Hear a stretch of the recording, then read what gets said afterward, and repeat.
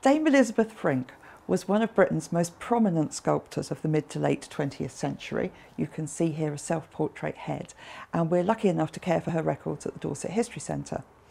She was fascinated by animals and made many models of those earlier in life, working in plaster and later cast in bronze. Masculinity was also a big theme throughout her life's work, and later in life, when she was a bit older and needed to work at a smaller scale, she worked on images of the Green Man, a figure from the mists of British folklore, a kind of nature god, a protector of trees, and she portrays him with leaves crossing his mouth, which is hard to tell whether they're growing from him or gagging him. Have a go yourself at making a Green Man head following the instructions of Debbie. Hello, I'm Debbie Clark and I'm from Creative Clay for All. Today I'm going to be making a Green Man inspired by Elizabeth Frink.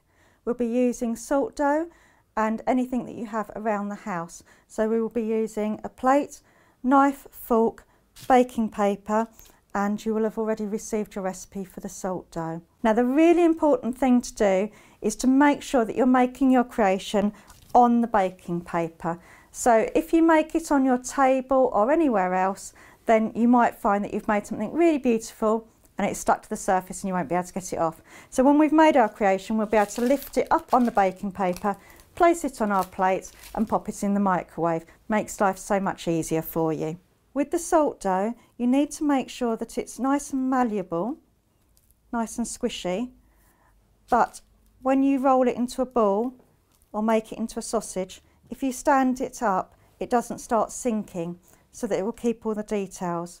If you find that your salt dough, when you make it into a shape and stand it up, starts sinking to the ground and losing its shape, just add a little bit more flour to it and then it will be nice and ready to use. The other thing with the salt dough is that you need to make sure that you're really over-exaggerating any marks that you make in the dough. So as you push down and make marks for the leaves or across the face or the eyeballs, you will need to really push down hard onto those and really exaggerate the marks, because the salt dough will start to expand a little bit when it's microwaved. So we're going to start now. You'll have your piece of salt dough and we're going to squish it and divide it into two. Our first half we will just hit or roll in your hands, however you prefer, just to make it nice and soft and smooth. I'm going to pinch it out a bit like making a pizza dough. So if you're making a pizza at home, you just squish it between your fingers and start to ease that dough out. And I'm just moving that around now, so you can see we've got a nice oval shape. It's still quite small at the moment, so I'm going to place it down and then use my hands to squish in. If you've not got so much use of your hands, you can use this bit, you can use your elbow, just use whatever works for you and push that salt dough down and squish it in until you've got a really nice surface. I'm going to squish it between my fingers again. So hopefully you'll have a really nice oval shape. If you don't have an oval shape, don't worry about it. You can squish it back into a ball, roll it back up and start again. It's really forgiving. If it gets too dry out, just put a little bit of water on your hands, not too much, you don't want to drown it. So we've got our starting figure just here. The next thing we're going to do is, if you've had a look at Elizabeth Frink's Green Men, they're fabulous, they really are, but she puts lots of marks across them. She's really sort of put lots of lines across the face, down the nose, across the cheekbones. So we're going to do that before we put any of the nose, the mouth on, before anything gets in the way. So I'm going to use the side of a fork. You might want to use your knife, you might want to use the fork shapes, so you can drag the fork across. I'm going to use it sideways, and I'm going to use the curve of the fork and really push down to give that furrowed brow, so the lines across our brow. You can see I'm pushing really deep on there as well. I'm going to do the same for the chin, but I'm going to go this way round with the chin. And I'm going to do some of the cheeks as well. So I'm just going to go along and push some lines into there. So it looks very odd at the moment. Doesn't really look like a face at all. But now we're going to get started and make the actual face. So the first thing I'm going to do is put her nose on there, or his nose. We're going to pull off a little bit of the salt dough and make a carrot shape. So I'm squishing that salt dough in my fingers to make a triangle. Now if you're not too sure how to do that, if I roll it between my hands, I've got a sausage shape. If I just point that at the end like this and then roll it in my hands, you'll have a beautiful little carrot shape, like one of those posh chantilly carrots.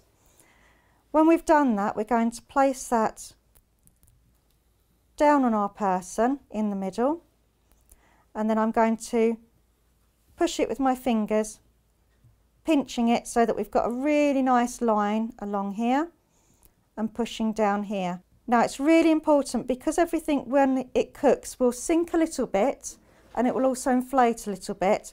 We want to over exaggerate all the features. So we want a really nice big bulbous nose so that it will still show as a nose at the end of it all. So I've got a really nice big point on the end of my nose there. I'm going to now get 2 small pieces of the salt dough, about the size of a normal pea, and I'm going to roll those in my hand, one each side, and that's going to give these 2 parts of your nose either side here. And then the fun bits. So finally what we're going to do is we're going to get our fork here and we're going to put 2 nose holes with our fork just to give the nostrils there as well. So I've got quite a nice rounded fork. You might want to use an old pen or anything else that you've got around the house that you think might work well for it. The next thing we're going to do is to do 2 eyes. So I'm going to roll 2 balls of the salt dough.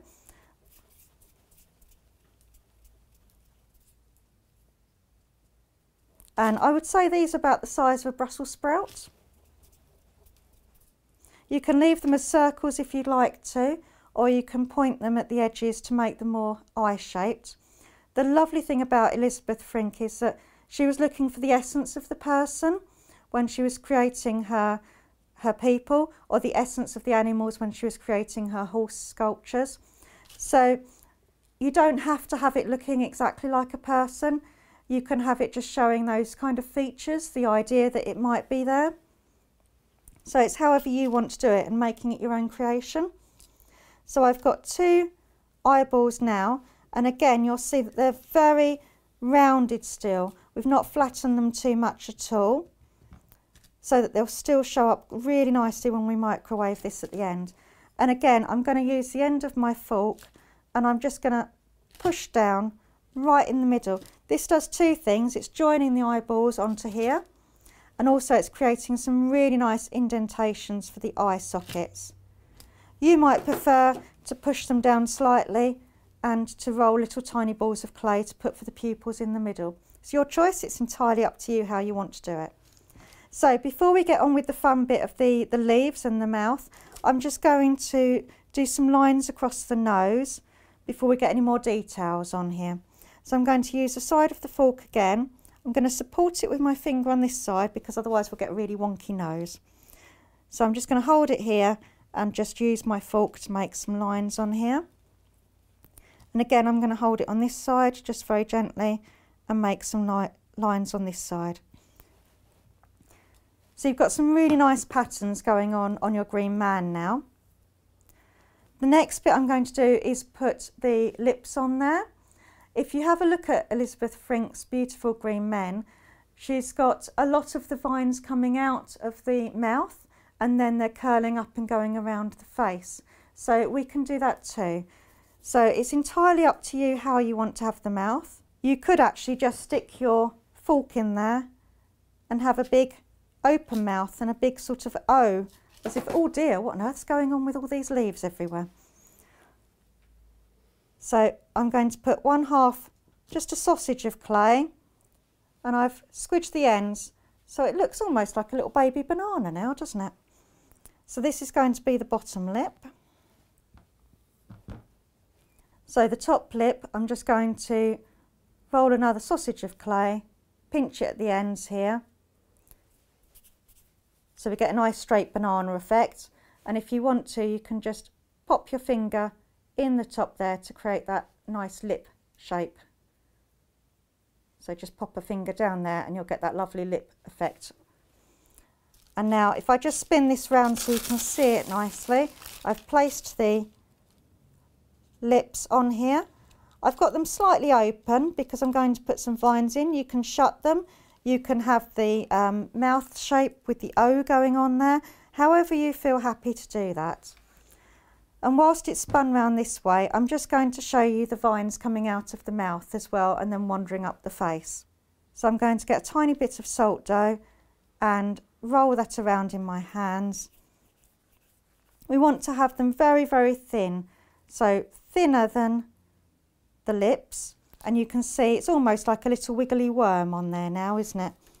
So we can pop that in. I've almost got a point on this side, so that's the side I'm going to go for, to pop into the mouth, and then wiggle up the side of the face. And like other vines as well, we want to have quite a few of these so that we can put all the leaves on there. So we're starting with the vines going up, and we've got our second wiggly worm here, and just move it around. And you'll see today the only pieces of equipment I'm using is a knife and a fork, so you should have these at home as well. If you don't want to use salt dough, you can use clay, you can use modelling clay, you can use anything that you've got around. You could even make this out of icing if you wanted to. The same technique will work well with either of those two. So I've got a few of these on here now, and what I'm going to do is I'm just going to roll out an extra couple for that just in case situation. We might not use them, but it means that we've got them to hand if we need to pop anything with a leaf there.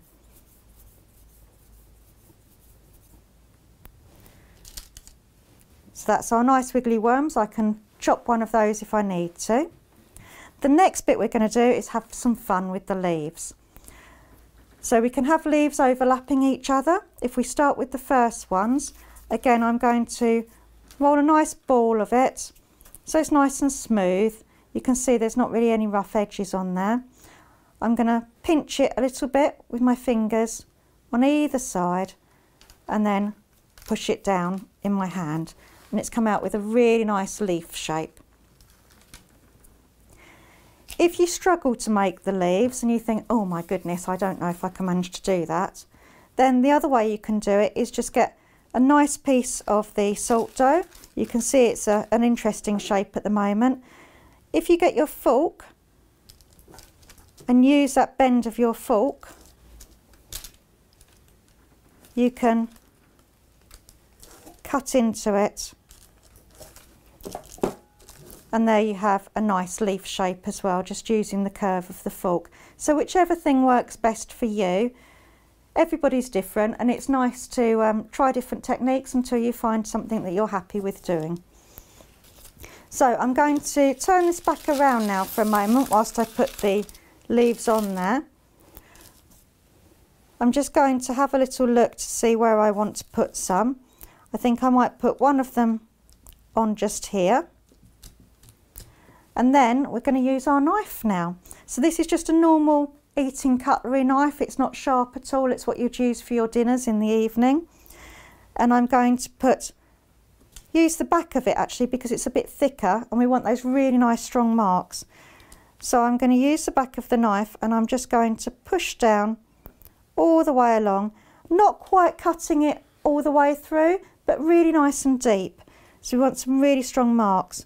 And then I'm going to use the knife to do some leaf marks up there. And you'll find if you look at leaves in the garden, the little lines coming off of them, they don't come off like a V, they tend to be one after another and going up there. So that's the first leaf on there. I'm going to do another leaf just here, and again exactly the same. I'm just using the back of the knife, almost going up to the wiggly worm of the stem, and 2 lines that way, and then I'm going to put 3 in that side there. It's just slightly split there, so I should just pop it back in again.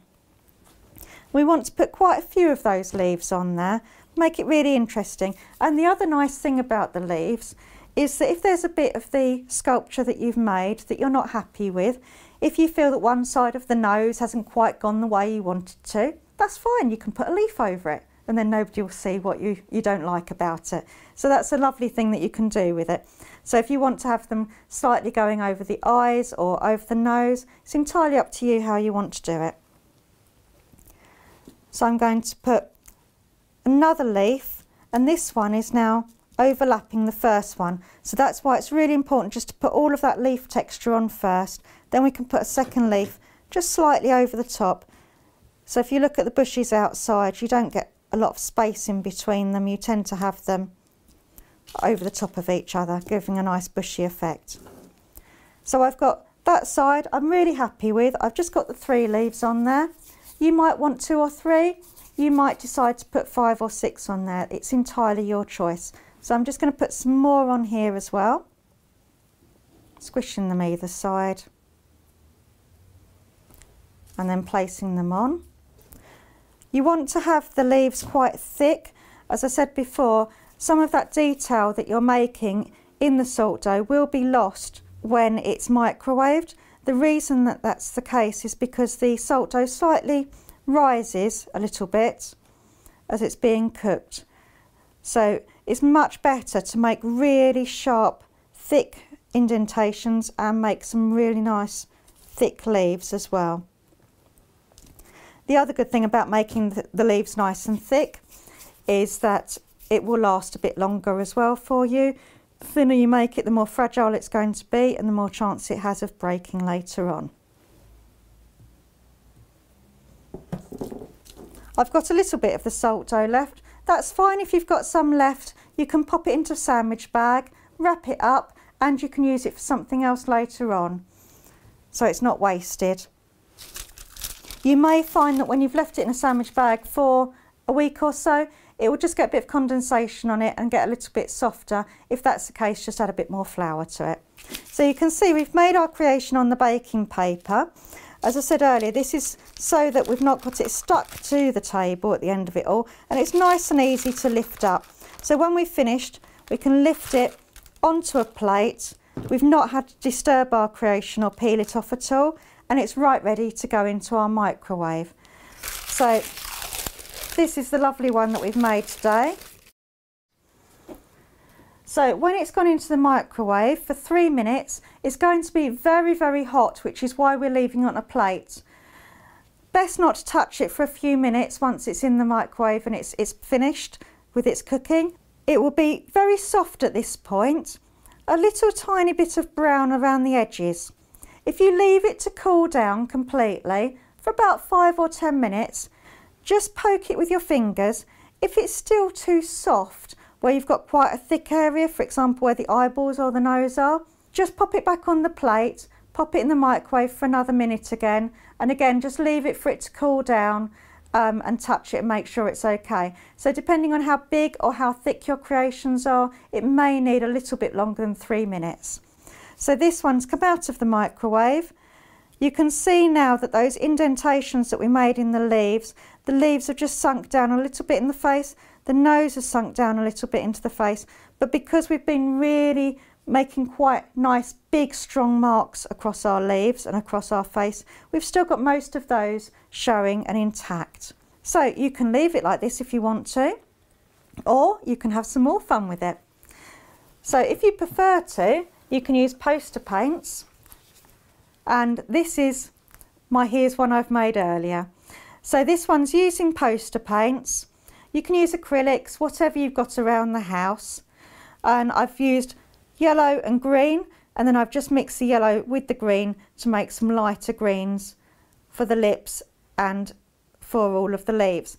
And if you have a look at Elizabeth Frink's Green Men, you'll see that her drawings of the green men before she made the sculptures, she's used some really thick black lines to mark those lines that we made earlier. So I've just emulated what Elizabeth Frink has done. So emulated is I've just looked at what she's done and done something similar to that as well, the style of her. And I've just popped the black lines across and I've made the vine leaves nice and black along there as well. And that's your finished piece. So you'll need to leave it to dry out completely. If you want to add anything else to it, you can always paint a bit of PVA glue over the top to give it a shiny effect. Otherwise, here's your beautiful creation.